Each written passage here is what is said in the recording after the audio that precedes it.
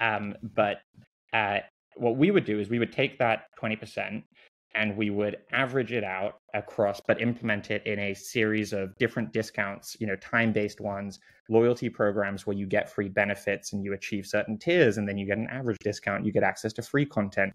You have like spend incentives to, reach a certain objective, then you get access to all of this, kind of like exclusive content. And this is no bullshit gaming podcast, 2.5 Gamers, sharing actionable insights, dropping knowledge from our day-to-day user acquisition, game design, and ad monetization jobs. We are definitely not discussing the latest industry news, but having so much fun. Let's not forget this is a 4 a.m. conference discussion vibe, so let's not take it too seriously. Okay, welcome everybody. Welcome to this special episode. Again, special episode. We have a lot of those. My name is Matej Lancaric. I'm Felix Braberg. And I'm Jakub Remia. And we are your hosts for today, and we have two special guests. We are joined by Justin Khan and Archie Stonehill from Stash. Hello. And, hey guys. Welcome to the podcast. Can you give us a brief introduction of yourself and maybe about company you work at, and we can take it from there. Absolutely. Justin, let's start with you. Yeah, let's start with you. Okay, I'll go first. So I'm Justin Khan, co-founder of Stash, and I've been in the games industry for a while. Previously, I was one of the co-founders of Twitch, and now we're back with Stash, which is a gaming payments platform, and here with my colleague Archie. Nice. Yeah, have to follow that is tough. I did not co-found Twitch. Archie, been in the games industry for less of a while than Justin, and I had a product at Stash, and before that I was an investor in a fund called Makers Fund, where I invested in games companies exclusively. So maybe before we start, I think we saw you, Justin, with your previous company, Fractal. Can you tell us a little bit more about the pivot from there to where you are at the moment? Sure. It's really interesting situation. Yeah. So about 2.5 years ago, we started this company called Fractal, which was building infrastructure for Web3 game companies. There's a lot of buzz around people who are trying to create Web3 games. And one of the things I really believed in was that more and more people around the world were spending more money in games, and that stuff that they would buy inside of games, they would treat as real. It kind of went back to my own experience, like starting playing games over 20 years ago online when I was a big Ultima Online fan. And when I was playing Ultima Online, I remember they did not put enough space for houses in the land, right? So like every space that possibly could have a house was taken, and then eventually like people were trading these houses on eBay, and like I was a high school student, I couldn't afford it, but I remember thinking like, wow, it's crazy that people really value the things that are in this virtual world, because it has such high meaning to them because they put so much time and effort into these games. And so when I saw kind of games being built around NFTs and Web3, I was like, that's interesting. I think there's something to this idea that people are really believing that these assets that they buy and earn in game have like a durable, tangible value.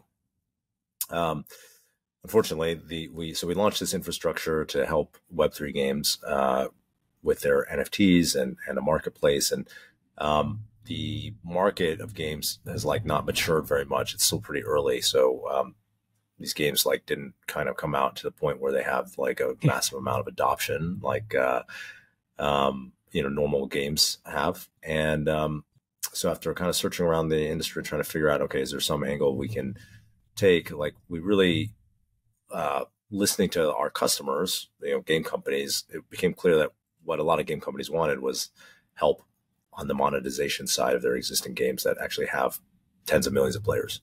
And so that's what we decided to do. And we kind of turned the company into this new product, Stash, which is a payments platform for gaming companies to sell, their in-app purchases via web shops. And so we allow you to create, we're kind of like Shopify for games. We allow you to easily set up a storefront that's accessible on mobile or desktop so that you, the end player, can go and buy stuff for the game on this web shop.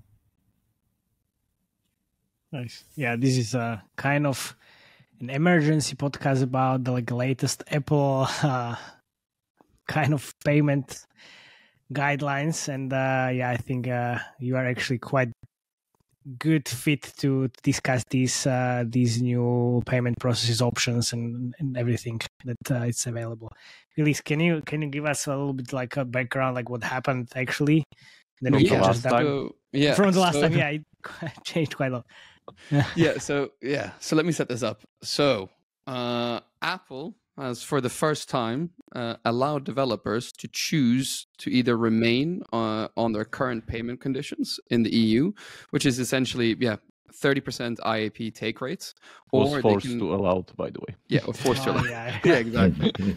Yeah, I mean, they're not doing this out of the goodness of their heart. They're doing it because their arm is, twisted behind their head, like back, right? But now developers in the EU have a choice between either the normal 30% take rate or adopting the new capabilities. Yeah.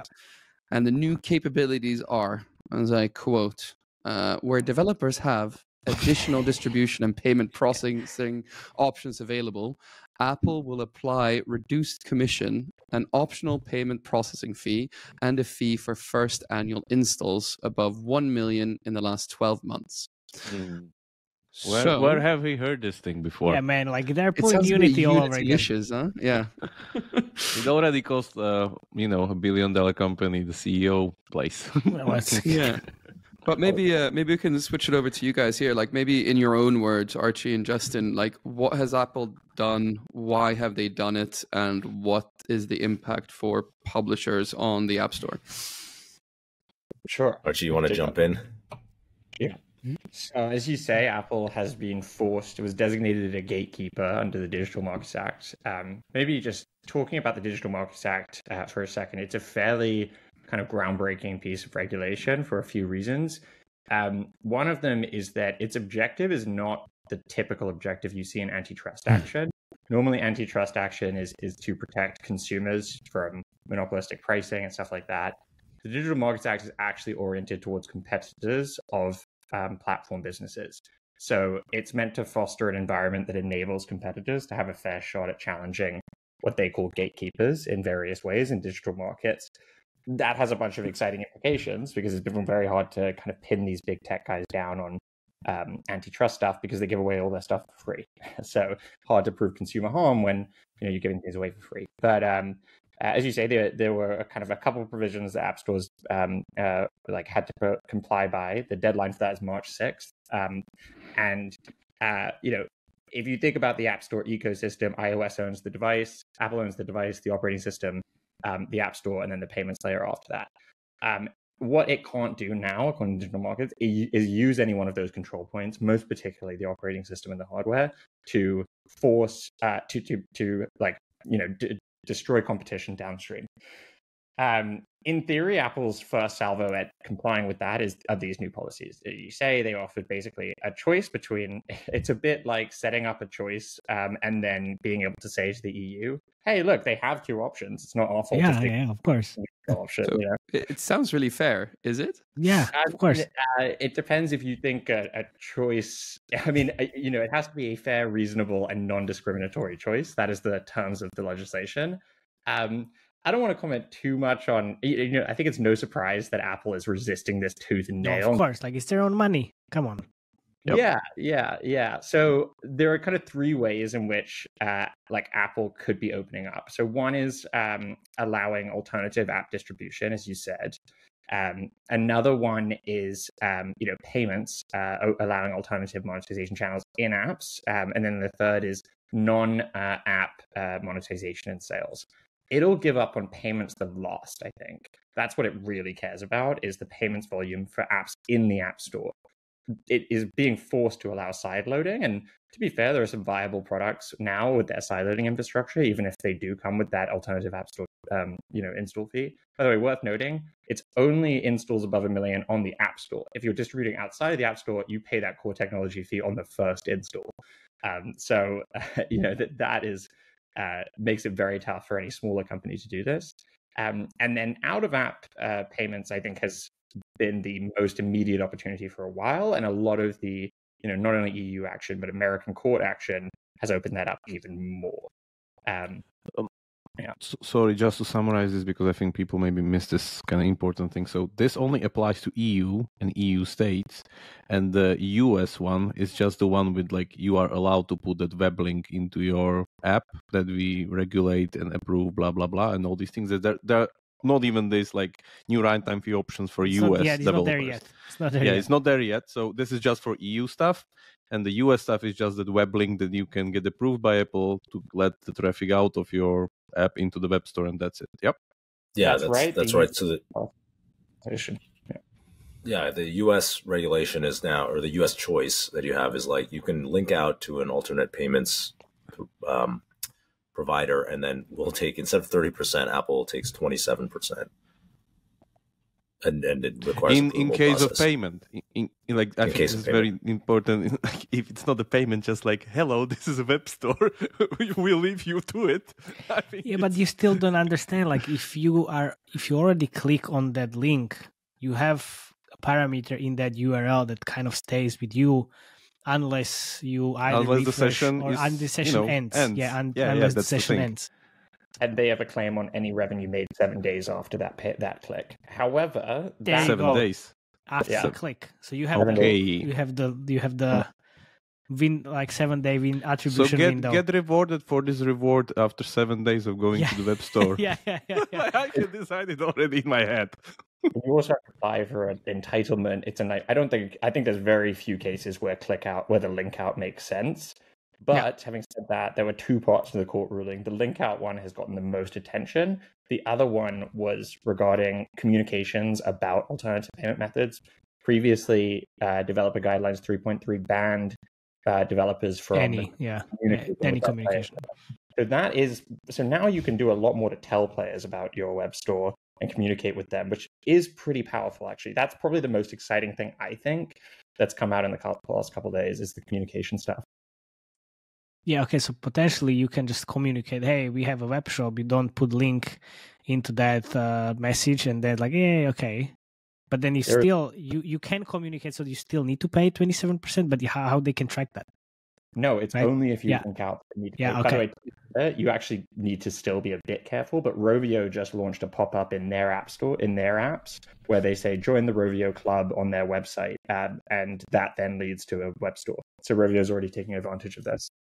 Yeah, because this was always like my point, even like the previous ones. Like the point is just to move the payers to the web store. It's like one-time kind of movement that cannot be then stopped by Apple. Like if they're already there, like they can't stop them from paying in the web store if there's better prices there. Yeah. So basically, link out.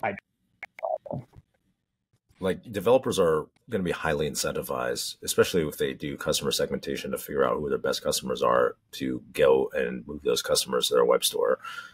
And they can do that through, we think, of like many different mechanisms. They can do it by creating these clubs or memberships or discounts, or even just reaching out and telling the users on an individual basis through different channels, communication channels, about their web store. So I think about the Jakub, you can have also, let's say, your own community, and then you can push in your community, your web shop, like, hey, we have the web shop, and like, there you go. You have already like your best community there. Yeah, of course, but again, it's a matter of like KPIs. Like if most of your DAU is sitting on the mobile store and they're not in the Discord, Reddit, whatever, somewhere else, like you need to get those pairs off there. That's the thing. Most of the payer DAU then in that case. Yeah, this would not be viable if it weren't for whale monetization in free-to-play games. And in fact, like when we set up Stash, this is already a market that's huge, right? So Playtika is doing 25% of its revenue through direct-to-consumer channels, namely web. Huge is doing about 10% of its revenue. Plarium is doing 30% direct-to-consumer. Like these guys are already doing this. I've been surprised by how much the big guys are already doing this and just keeping quiet about it. Yeah. How do they do it? Because they're, social casino mainly companies which have very high LTV. Yeah. But how do they really do care it? Like, how do about they do it physically? How do they get them out of the store? So they move their top 0.5% by very high touch account management services, a really good rewards program that Playtika has that incentivizes use of these channels. Like you're never going to be able to offer a more convenient experience going through the web store, a direct to consumer channel. So you've got to offer a better experience. And that's what we do. But if you do that, players love it. Okay. Because social casino already have these VIP programs for years, right? Like they know how to identify their high target players and they treat them well. Let's call it that way. They treat them well. It's happening also like in strategy games and in other genres. Yeah, strategy, exactly. Strategy games, anything that's cross-platform, like Scopely's had a real success doing this. There's Fun Plus. There's a bunch of companies, even outside casino. Rovio's pushing it hard. It'll be very interesting to see how Angry Birds does with this. I'm curious if that works. Yeah. Okay. Sorry. So I mean, we had this. But we can get back to actually the Apple kind of fun stuff that happened last week because we played around the Apple calculator as well. Let me get it up here. Here we go. Let me open it. Yes, let me open up. I also read something about like this absolutely enormous fee for Instagram, WhatsApp, and something else, like millions of dollars per month, not even per year or whatever was that. Yeah. Let me talk you through because you guys are the experts, right? So I inputted the download and install IAP numbers for Activision King's mobile iOS platform. So basically, this is how much last year in 2023 they earned in IAPs in the EU from these many installs. And it's confusing because this is monthly, this is yearly. So I guess they're trying to confuse you already here, right? But are you guys the alternative app marketplaces or alternative payment processors? No. So there's kind of 3 different things you can do. So, okay. So the first is you could pay via your via Apple IAP, right? That's the status quo. The second is you can adopt the alternative terms. And then the third is you can monetize those players in other places like the web. So we are that third category primarily. I mean, obviously we are looking at side loading very closely. And I think as this evolves, we'll figure it out. What Apple's policy does is make it so that you have to go all the way when you adopt their alternative terms. So you have to choose between the status quo and can you go back afterwards? It doesn't. That I actually haven't gotten clarity on that. It's not totally clear, depending on what you do under the context of the alternative terms, because the alternative terms include both alternative payments providers. Link out in Europe is under the alternative terms and alternative app distribution. Also, does it say if I can have one game on one term and then the other game on the alternative? So long as they are truly different games, yes. Okay. What does it mean, truly different games in that case? I mean, that's quite confusing. That's the App Store review process. Okay, good. Interesting. I would guess a different ID. Okay. Cool. So what do I put here in the number? Like what is it? What do you guys charge? Like, so we just get an understanding here, or this calculator, is it pointless, or is it actually like worth to play around with? No, it's useful. I mean, I think if you click that drop down, you get a set of options in the top right. So it's a balance of what you're doing and how successful you're doing it. So, but actually the thresholds are pretty easy. So if you adopt the alternative terms, then you have to pay a fee that consists of 2 parts. The one is a reduced commission to Apple on App Store installs. You pay no commission on installs outside the App Store. And then on all installs, apart from your first million via the App Store, you pay your 50-cent fee. So you have 2 types of distribution for apps. You have the App Store. On those, you don't pay the install fee until the millionth and first install, but on all revenue, you pay 20%. Through out-of-app installs, you pay 50-cent fee from day one.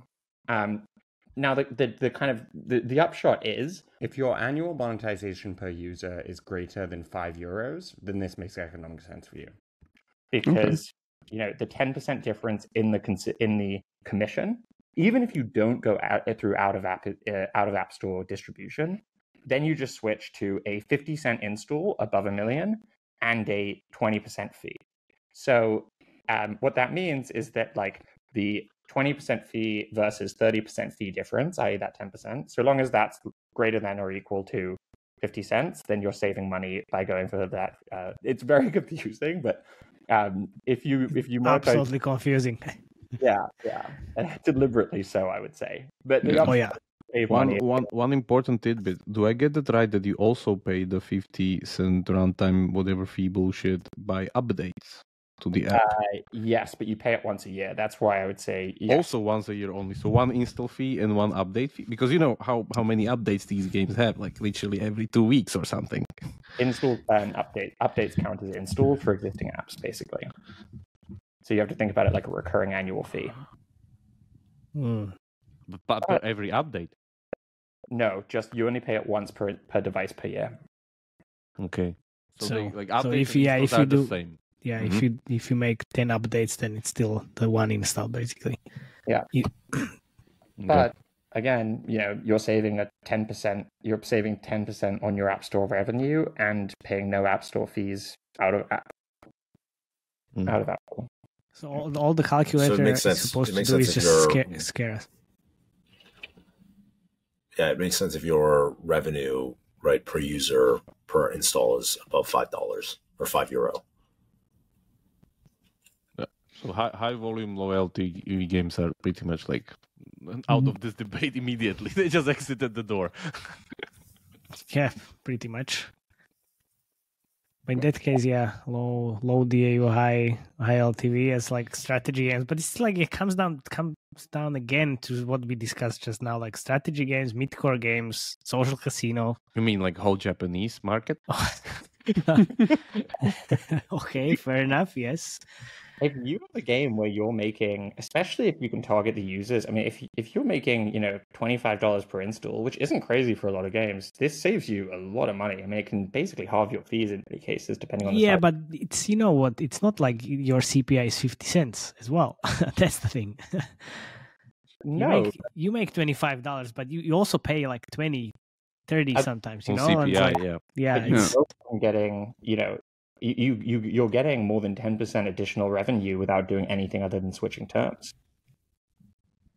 True. That's a fair point. But then, I know Apple will do everything they can just to make this as scary as possible. By the way, what's where's the guarantee that they cannot just raise the fee? I mean, the 50 cents one, or you know where I'm heading here. They could at some point. It's fair. Yeah, they could. I mean, that's the fear, right? Like once they see, for instance, just as you said, like, oh, this works great for high LTV games, then like half the market of high LTV games switches there. Apple sees like whatever, 5 billion less revenue, and they're like, oh, by the way, we're increasing the fee from 50 cents to $2 or whatever they match your LTV kind of threshold. Hey, I can imagine us having this conversation 5 years ago and saying, hey, what if they get rid of the IDFA? Being like, wouldn't that be yeah, no way, they're not gonna do that, of course. Oh my god. Okay, but now, so how much should companies expect to pay if if they go to external partners? Kind of anything. Also, does it affect volumes and stuff like that? Justin, do you want to take that or should I? Oh, go ahead. So it does depend on volume and it depends on where your users are and how they're paying. So fortunately for us, whales tend to pay with low cost methods. So our model at Stash is, well, at the beginning, to be honest, right now we're in a kind of we're trying to innovate, we're trying to partner with really good devs. And so we're not charging a commission, but you have a cost to each transaction. And so that cost averages out at $5 on a transaction. That's probably high for who your users typically are. If your users are kind of using network carrier billing in Africa, you're going to pay a lot more. If they're just using credit cards in America, you're going to pay a lot less. So you can expect to pay low single-digit percents. But one thing I'll note, and this is quite hard to explain, But when people think about how much money Apple takes versus their revenue, they think about it often very wrong, because Apple takes 30%, developers get 70%. And so developers think that Apple gets 30% of their revenue, but their revenue isn't the 100%, it's the 70%. So the ratio isn't 10-3 developer to Apple, it's 7-3. So in fact, the additional revenue that you get from Apple is 43% of net revenue, i.e. your developer revenue, not 30%. So there's always a lot more spend there than developers think. I don't know if that confused everyone. A little bit. It was like, yeah, I can't even spell that. Like, what? All that's to say that the actual gross revenue figure is much higher than you might imagine. Yeah, still not helping, Archie. Yeah, exactly. Yeah. But Okay. but for those 5%, right? So if a developer chooses to work with you, what do you guys do? Are you guys a merchant of record? Like, what how does it work? Yeah, all of that. We view our role as to be like both the kind of technical payment provider, so doing merchant of record, compliance, tax collection, etc. So you don't even have to worry about that, and to enable the best possible direct to consumer strategy with, lots of e-commerce kind of techniques, design, additional features that we can go into if you're interested in. But yes. Yeah, we more. do. Yeah. Nom. Definitely. I've seen some offer segmentation, whatever discount price policy there. So really curious about that one. Yeah. So the thinking is that, games for the entire industry's history have been intermediated by platforms, first the consoles and then, mobile and then Steam. And so they've never operated direct-to-consumer channels successfully, with a couple exceptions like Riot and Roblox and Epic. And so, we don't really have these expertise in the games industry on how to do this. We've relied really heavily on, these platforms to do this. And so we have been, bringing in expertise from other industries that have done this very successfully. There's a couple I can flag. So, for example, hospitality, like hotels and airlines, have maintained very successful direct-to-consumer strategies. And they're quite similar to games, because the additional cost to them per user or per customer isn't actually meaningful. So it doesn't cost you any more if you're a hotel to have someone stay in a room if you're not at full occupancy. The real cost is operating the hotel. It doesn't matter if you have 99 out of 100 guests or 100 out of 100 guests. Same with an airline. The cost is flying the flight, not per passenger. So that's why they're able to offer very generous reward programs and loyalty programs. Or even in games, it's even better, right? There's no incremental cost to another skin. So think about all the benefits you can offer a user to come to your direct consumer channel, with additional exclusive content, cosmetics, and stuff like that. So there's really exciting stuff we're looking at designing there that's similar to hotel and rewards. We're also looking at stuff like fashion, which successfully went from intermediated to direct consumer online. And then real money is the other big one, casinos. But this doesn't apply to power progression economies, does it? Well, you can tie it. I think it's best done when you tie it into your. Well, it depends which market. If you're in a pay to win one, it may. Well, right? Like, yeah, you know what I mean. Yeah. It's best done when you tie it into game design, right? Because we've got a lot of what we do is trying to take your objectives for your e-commerce channel and translate them into the best possible implementation and most Archie, wait. Yeah. If you didn't know, like, there's no bullshit. Yeah, it was a lot of bullshit. Podcast. That's like, it's very vague. That's very vague. I know. That's very vague. Show us something, maybe? That's bullshit. Like, what? It sounds great. So say that you operate like a channel, you operate a game that has, and you want to like drive a direct consumer like channel. Sorry, give me a sec. There you go. That's the what's the bullshit no meter bullshit there. ring. That was warning. Yeah, that was a warning. That was a warning right there. It's exactly. Yeah. No. Sorry to be interrupted. Okay, yeah, so that was the no bullshit police. Yeah, no bullshit. No bullshit police. Ring the door. All right, sorry. Yeah, go on. So say you're operating a direct-to-consumer channel and you want to incentivize users to go there. You can essentially be like, hey, Stash, we want to offer a 20% benefit to users for using our channel. And what you could do is just offer a flat 20% discount on your website. That's fine. It's not super engaging or compelling or kind of well implemented. But what we would do is we would take that 20% and we would average it out across, but implement it in a series of different discounts, time-based ones, loyalty programs where you get free benefits and you achieve certain tiers, and then you get an average discount, you get access to free content. You have like spend incentives to, reach a certain objective, then you get access to all of this, kind of like exclusive content. And that would be done in a way that drives engagement, rewards loyalty, increases retention, just boosts your overall spend in LTV, but it would all net out at a 20% discount. So you would still be able to have control over the overall kind of like exchange of value, trying to get people to use this web channel. But we would kind of handle the best possible implementation, both from a kind of architecting the system perspective and in terms of implementing it in terms of a design perspective. Can you show us an example? Before Jakub just goes in, this sounds like... But if you stay tuned, you will see some. Okay, good. Because this sounds like special offer system to me. And also like a lot of work and resources. Yeah.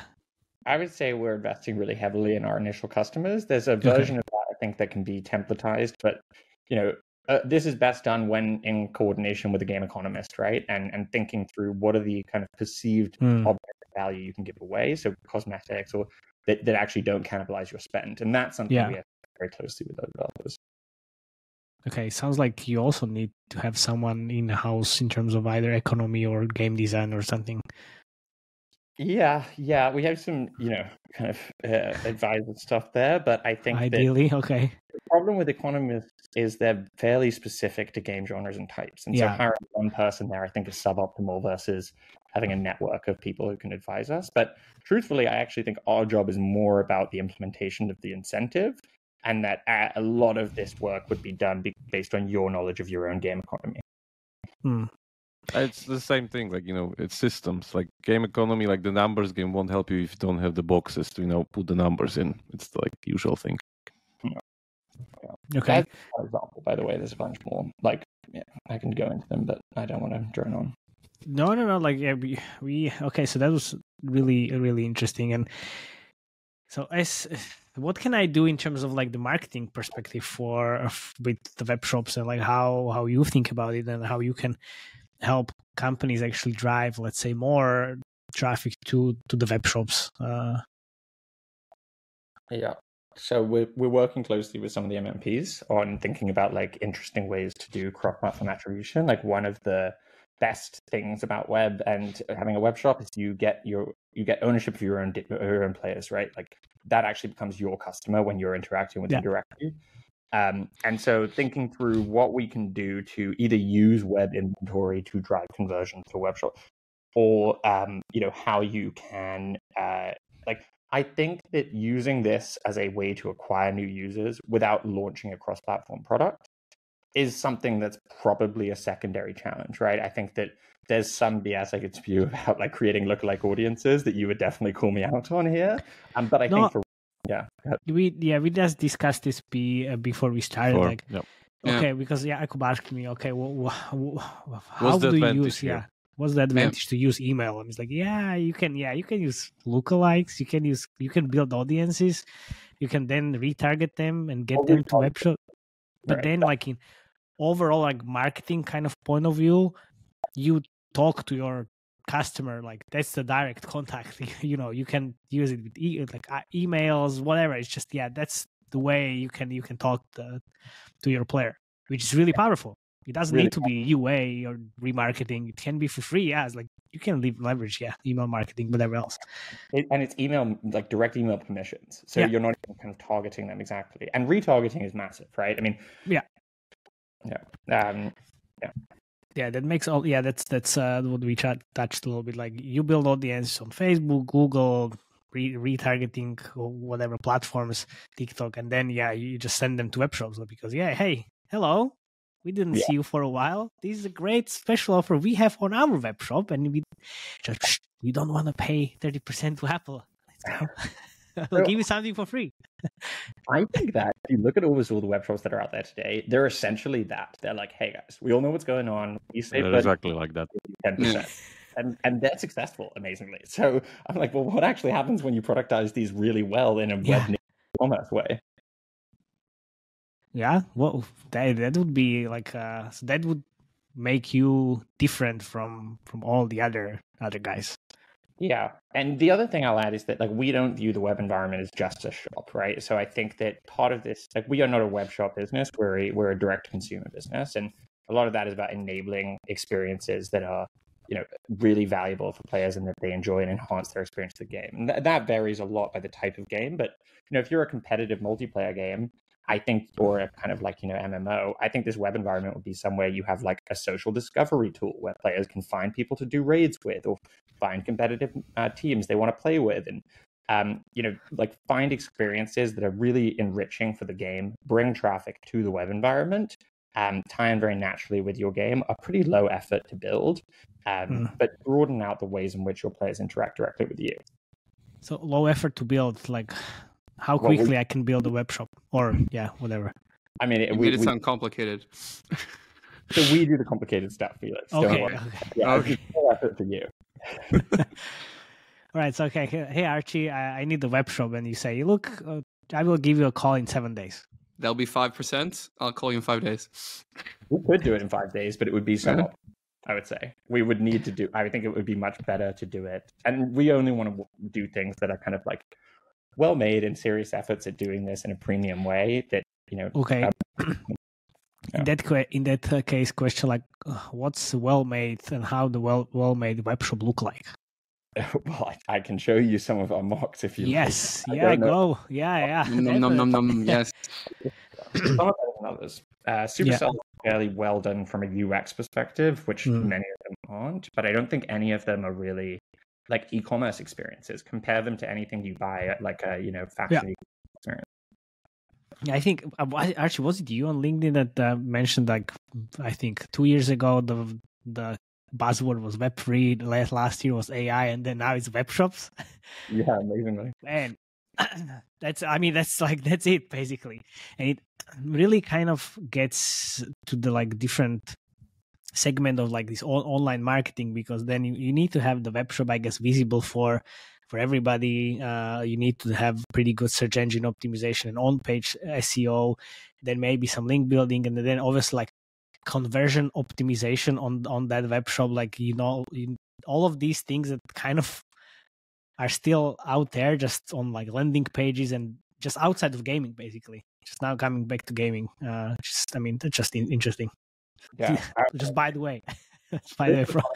When I joined Stash, we spoke about with Justin, like the team we've built is a bunch of engineers who have spent a lot of time, working on broader web development, and I think that shows in the quality of product we build. Our linking experience for our demo is, I think, the smoothest you could imagine. There's no entry of account details. And then similarly, you know, when you arrive at the page for so many web shops, you're blocked from seeing anything with a modal window until you enter your username or account details. Like, that's so suboptimal, right? So our flow is fully designed like, you know, the best possible e-commerce one to, you know, get users bought into the experience, show them what they're gaining, then try and get their email. But if not, having a frictionless way for them to link their accounts. I think this stuff is not, it's like, you know, not easy, but it's a set of expertise that like exists, right? Oh, they exist, yeah. You can borrow them from anywhere online marketing people. Like that's what I've done like 13 years ago before I joined the gaming industry. It's like, it's there. Like people do this for a living. Oh, it's absolutely interesting. Yeah, your former life. Yeah. Nice. Anything else that we need to cover, guys, that you have on your mind that we should definitely touch? I would have, as usual. Of course. I would have the question regarding the loyalty program, because this pretty much right out of my mind. Like the question is like, is loyalty within the Stash ecosystem or loyalty within the game ecosystem, or like if you can elaborate a little bit on that one, because I'm just kind of sounds to me a little bit like overwall, or you know, these things, which I don't think so it is. No. So to be clear, this is enabling you. This is not us kind of trying to be like the Stash ecosystem. This is like your branded loyalty program. Yeah, philosophically, we think about Stash as our job is to help the game developers, and it's a white label experience. I don't think game developers want to trade one platform disintermediation to the other, of course, for like Stash's intermediation. So we're successful if we can help people, with a Shopify like experience where the brand, the game owns the experience, right, all the way to the customer, and they own the customer relationship. And I think that's what games want. You don't want to charge 30% then? Well, not now. No. Yeah. Stage 2. That's exactly. By the way, we operate in a competitive market, and so if you want to switch from Stash in 2 years' time, you're going to be able to do that, and that's the core difference, right? I mean, we're confident you won't, because we'll be so excellent and give you an experience you love, but that's on us to do. Yeah, that's your job. Okay, fair enough. All right, good. Much about regular, to be honest. And on that bombshell, I think it's time to end. Thank you so much for joining us. Yeah. Do you want to take us home, Matej? Yeah, thank you very much for coming. Please subscribe. We will put Justin and Archie your information in the show notes, and also link to Stash. So guys, if you want to reach out, definitely reach out. And thank you. See you next time. Cheers. Thanks, guys. See ya. Thank you. Thank you.